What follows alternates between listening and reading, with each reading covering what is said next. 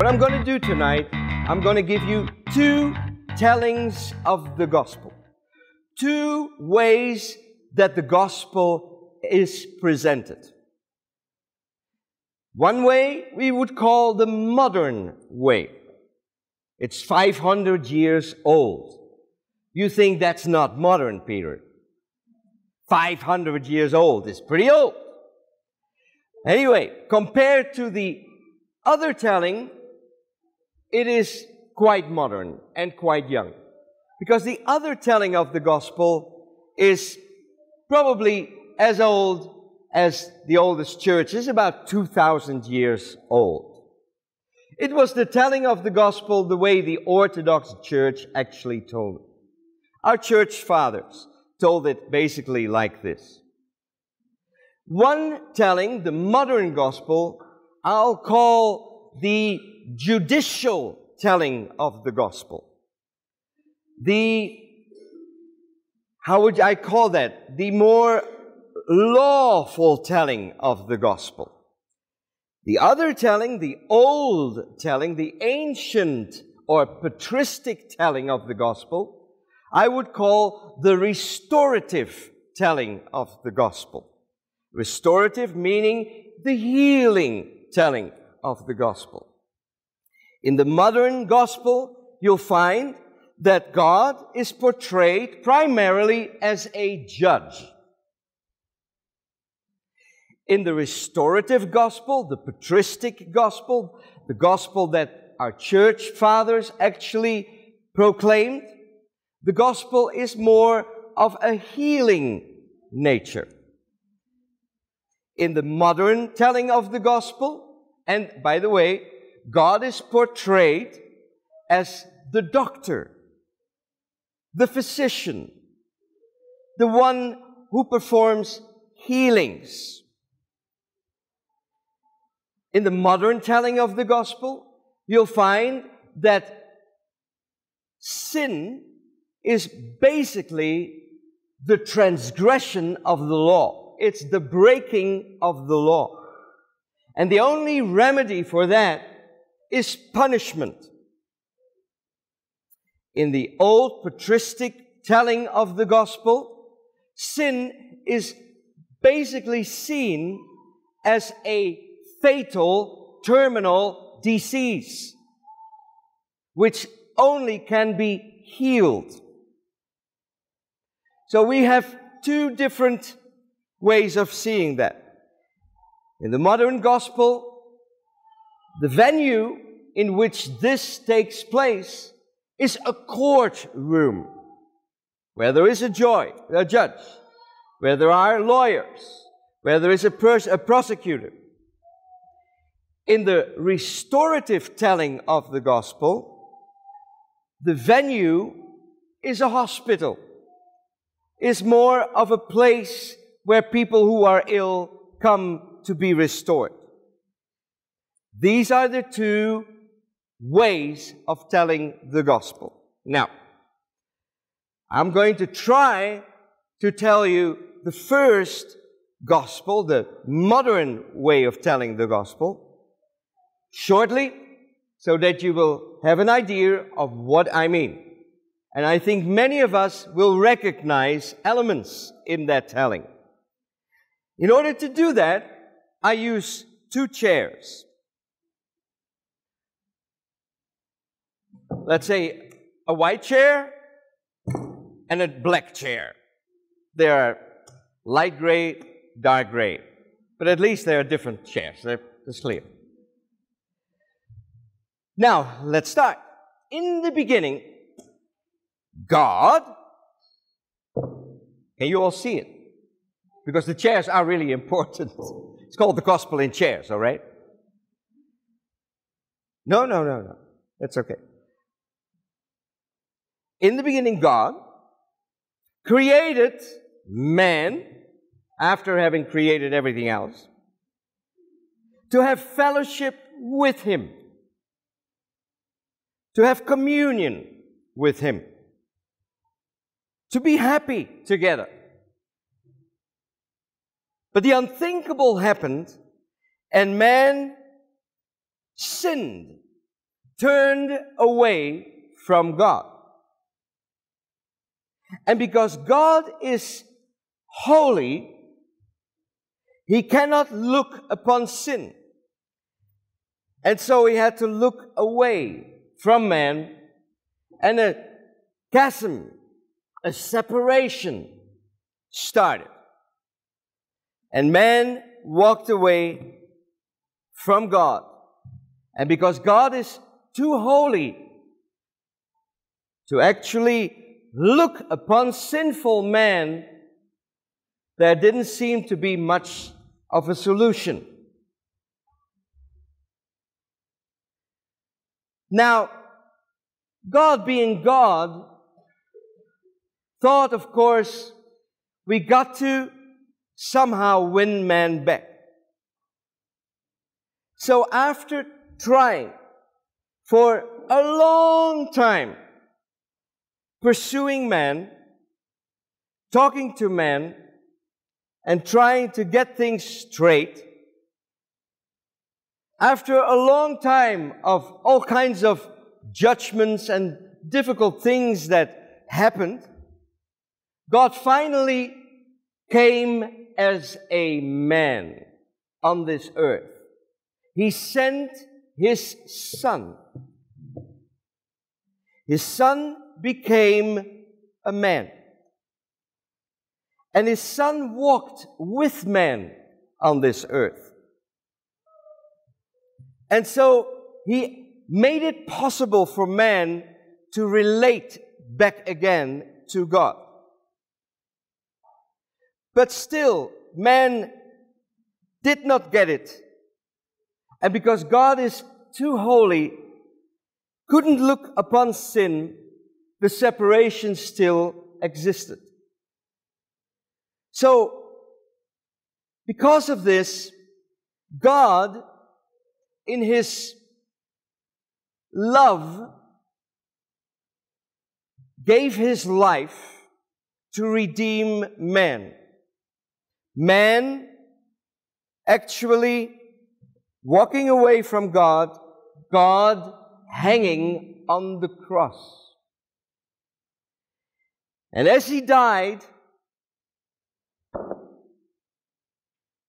that made all the difference. As a matter of fact, God laid the punishment that was due to man on His own Son.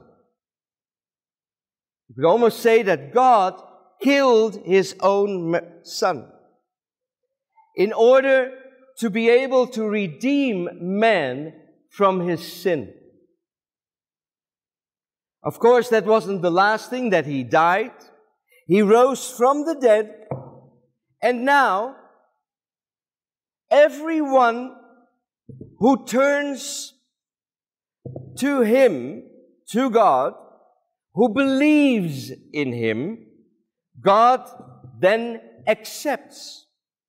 He becomes a child of God.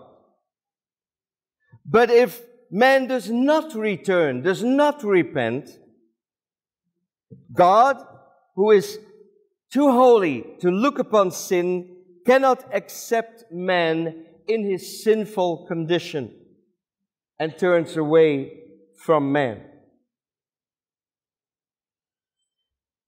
This is always a problem. Every time that man turns to God, God will turn to man. But if man turns away from God, God turns away from man. The issue always being sin. There's much more to say about this particular telling. But you and I can both see that this does not really do it. It's wonderful that God would want to give His Son to redeem us, but what about the fact that God actually killed His own Son, or let's say, put our sin upon Him because somehow God needed to be paid for our sin? Someone needed to be paid. What about the violence that happened at the cross. It's really a telling of the story that is very hard to understand if you really think about it. It really pits God against Jesus, and it pits God against us, as well as that it pits us against God. It doesn't help. However, many of us, including myself to a certain extent, have heard this gospel preached to us. Basically saying, repent and you will be saved, which is nothing wrong with that. But if you don't repent, you will get lost. So it was also very conditional, which is nothing wrong with that either. However, it's maybe not the full, beautiful gospel that we read in the Gospels, in the tellings. So, let's go to the restorative telling of the gospel. Are you still with me? I need a little bit of water. Because the second part, the restorative telling of the gospel, gets me really excited. Super excited. And I'm not even excited yet. Watch when I get excited. Okay, so in the beginning, God created the heavens and the earth and man to have and enjoy fellowship with for eternity. The unthinkable happens, and man sins, turns away from God. And so what does God do? God comes and looks for man.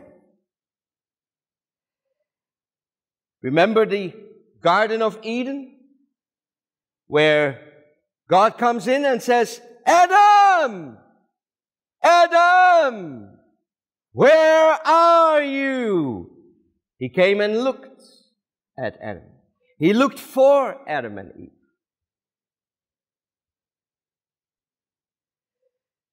We see Abel and Cain together. And there was one unfortunate day that Abel, as he was worshiping God, and Cain, observing that act, became jealous because apparently the worship songs that Abel sang were more in with God than the worship that Cain did. And so what happened is that Cain ended up killing Abel. So what does God do? God comes to Cain and says, Cain, where is your brother? We know the story.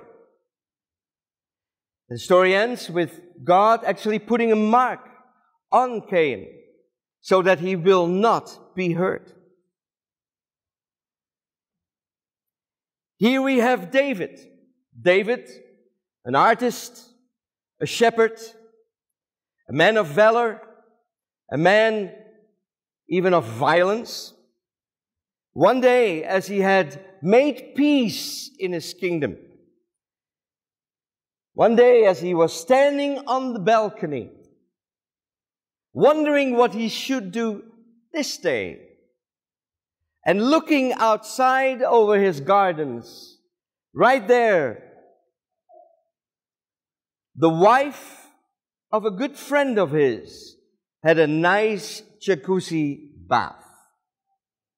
And David, being David and being a man, kind of couldn't take his eyes off this lady. We all know what happened with both David and this lady. They sinned. To make things worse, David tried to conceal the matter and killed her husband. So what does God do? God comes in the form of a prophet. and says, David, what have you done? Finally, he gets the story of what has taken place. David's wife, or David's not his wife, but David's girlfriend gets pregnant, and the baby dies. And of course, we think, okay, that was God's judgment, the punishment due to the sinful act. That's something that we read in that, but I'm not sure that that is entirely true. We see that God still calls David a man after his own heart. Apparently, God never turned his back on David.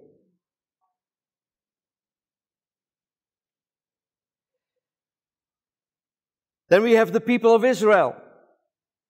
They were harloting after all kinds of other gods. So what does God do? He sends a prophet again, called Hosea,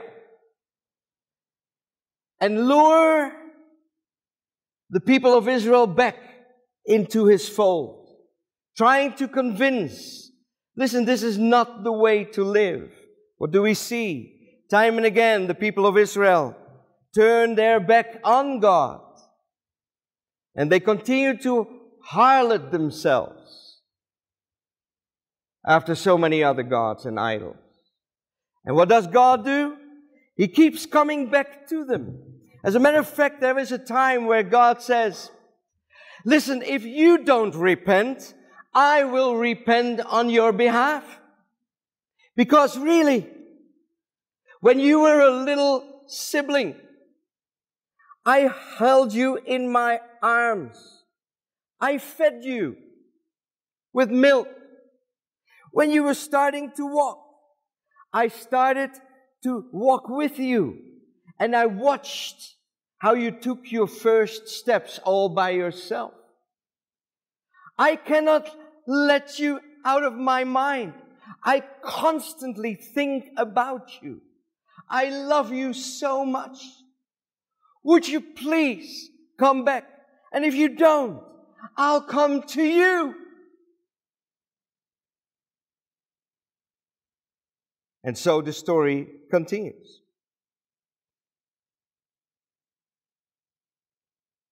Here we see a woman. She is quite broken. She had 5 husbands. And the man that she has now is not her husband. So while everybody is having their siesta, she creeps to the place where you can get some water. And she goes there and finds God sitting there. And what does God do? He starts a conversation with her. And he says, you know what? I know your entire life. I know how broken you are. He asks her questions like, are you married? How many husbands? He pries and he kind of goes on, and finally she all spills it out. Because he notices and he spoke it to her. Funnily enough, she is so excited that someone finally found her out that she runs away from the well and preaches as a woman for the first time ever recorded into her village, telling everyone how much God had forgiven her. Because God had told her, I have for you that you will never ever be thirsty again. The water you get from me is everlasting water. You don't have to fill up that hole on the inside emotionally by other men. Let me be the one who can truly fill that up for all eternity. She became the first apostle and the first evangelism in her time. Interesting, isn't it? A woman, someone we hardly know the name of, first evangelist, first apostle. Here we have a small man. He is small, but he is quite powerful. He's wealthy as well. He collaborates with the Romans, and the Romans get taxes from their people. And so, one day, as he had filled his pockets once again with the money of his own people that had to pay their taxes to the Romans, and so he kept quite a bit back. And one day, as he had his fill of that, he heard that God would come by in town. Now we must understand, this man was very wealthy and yet very poor at the same time, because although he had all the money, he had no friends left anymore. So when he heard that God was in town, he thought, maybe he can help me. I don't know.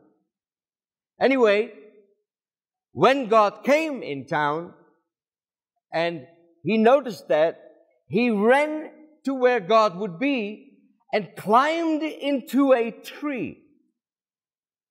And as he was sitting in the tree, watching for this man that he had heard so much about, who did miracles and signs and wonders, and who spoke so very different than the religious folks of his time.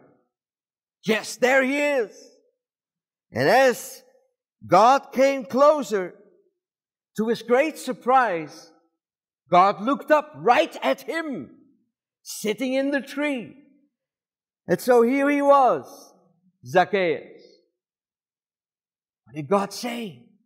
Hey, Zacchaeus. Boy, he knows my name. Zacchaeus, come down, because today I will have some lunch with you. You can imagine his surprise.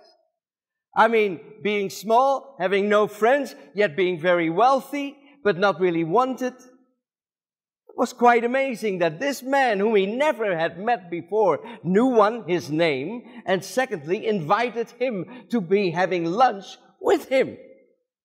So he climbed out of the tree as fast as his small legs could carry him, ran home, and got a meal prepared. And there God came and sat right across Zacchaeus. And as they were talking together, all of a sudden, Zacchaeus stands up, looks in the eyes of God, and says, you know what? I will pay back all that which I have stolen from my fellow men. And then I will do that fourfold. And what is left over, I will distribute to the poor. And what does God do? He says, oh, today salvation has come to this house. Here we have a man who's disabled. Had never been able to walk from his birth. People told and talked the story that somehow something wrong was in his lineage. So maybe his parents or his grandparents did something wrong, and that was the reason for his lameness. However, this man had 4 friends who also heard that God was in town. And so they decided to carry this man who could not walk to the meeting where God was. But the meeting was full. Too many people around.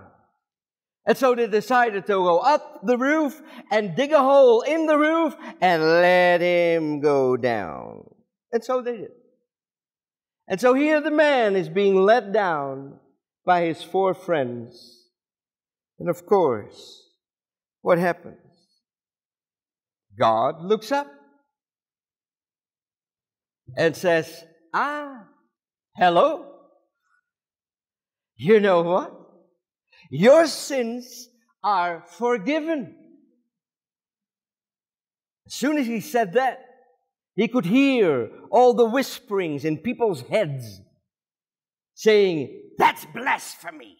How can any man say that someone else's sin is forgiven? That's bad. That could not be God. But God, as humble as he is, he kind of looked up and he said, just so that you know that what I'm saying is absolute truth. And he looked at the man and he said, hey, why don't you pick up your bed and walk? To the man's surprise himself, he stood up, picked up his bed, and walked straight out of the meeting. You can imagine what turmoil that caused. Here we have a man that was totally crazy. I mean, he was so crazy that the village did not know what to do with him anymore. So one day, the village council decided to chain him up and to put him outside of the village, somewhere in a deserted place, and that he would just be left to his own device. And so they did. This man was screaming every night, hurting himself with stones, rocks, and all kinds of sharp objects, trying to hurt himself. He was so crazy. People were afraid of him. One day, God decides to take the boat to the other side of the lake. And so he does. It's with this intention to meet this man that everyone is so afraid of. And so, as the man sees God coming from a distance, he cries, "Oh, Son of David, be merciful on me." To make a long story short, God looked at him as he came closer, and he whispered something. Immediately the man was set free. And later on, you could see him sitting down in his right mind, fully clothed. Here we have a woman, and she was caught in the act of sex. Not with her husband, but with someone outside her husband. Adultery. And as it happened, right at that moment, the Pharisees came in, busted in through the door, took her violently, and dragged her right into the middle of the market. I have a feeling that this was all a setup. That this woman was set up for this particular situation. Why? Because as these religious policemen, so to say, dragged her into the middle of the market, it so happened that God was there. And so, circled around by all this angry mob, and more people gathering to see what the commotion was all about, God didn't say a lot. He actually kneeled down and started to write some things in the sand. By the way, that's the only time you see God write something. I wonder what he wrote. But whatever he wrote caused those around that had dragged, possibly set up this woman for this situation to all walk away rather inconspicuously, rather quietly. Nobody was left. And so God looks up at the woman who is distraught, crying. And he says, "Woman, Where are your accusers? And the woman says, they're all gone, my Lord. And then God says, now, you go too. And know what? When you go, sin no more. Now, we as stern evangelicals would say, basically, what God said was, sin no more. Because if you do, maybe once you can be forgiven, but when it happens twice, well, read the gospel story yourself. It doesn't say that, it doesn't imply that. What I believe God actually said to her is, woman, you're free to go. And not only are you free to go, but I've enabled you not to have to do that anymore either. You're free, truly free. Here is a young Dutch man. He's small, like the other guy. And he is experimenting in all kinds of things. Drugs and sex and all kinds of interesting things. Trying life.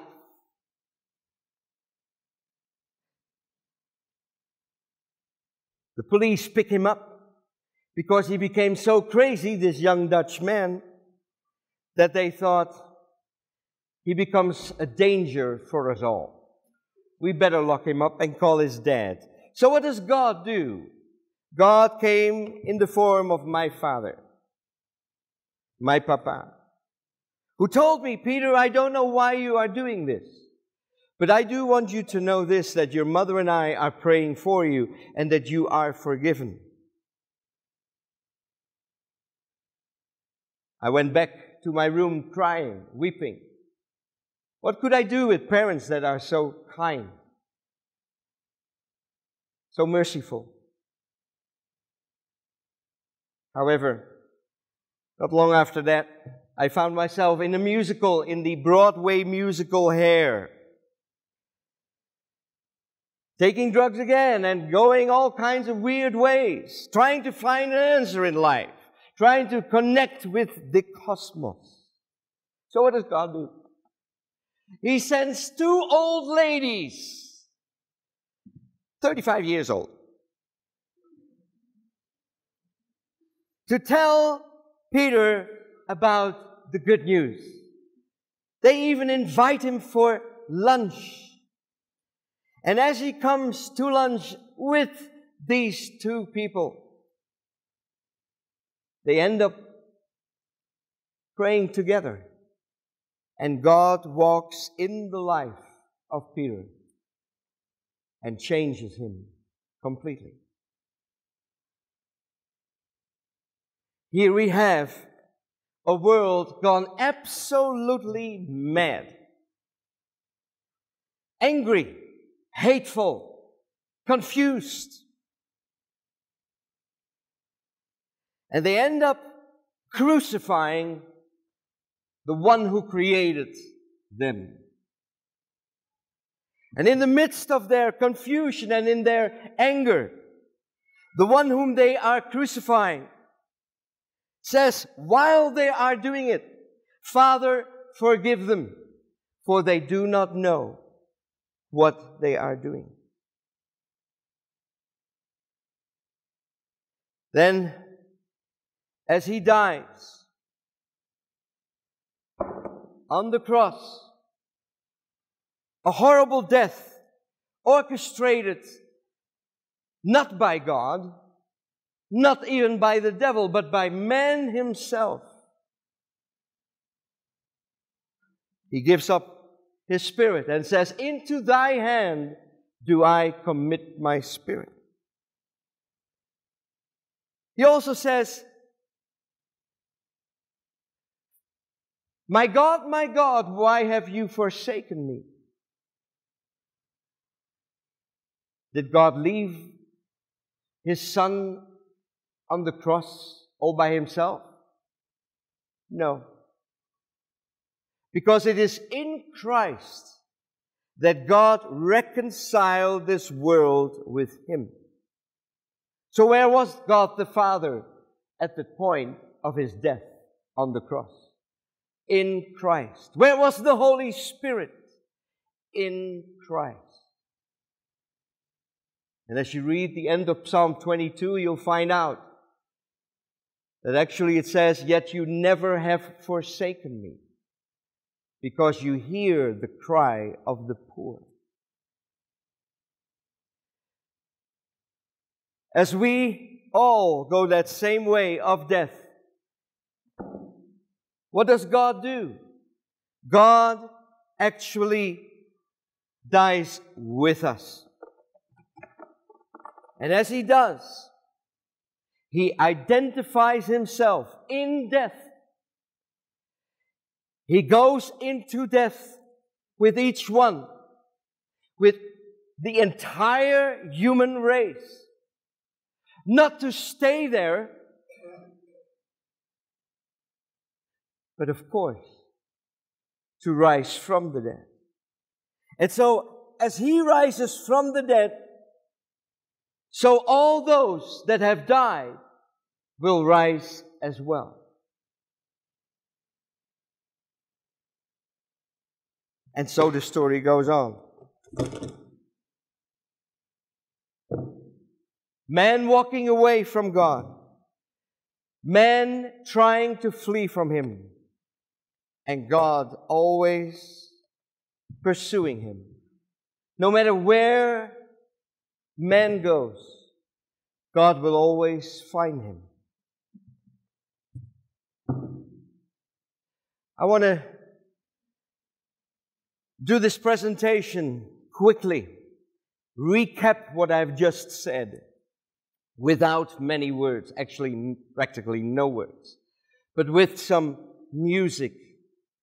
And Daniel will put it on, and hopefully you will see it and get what this beautiful gospel is all about and how absolutely beautiful it really is.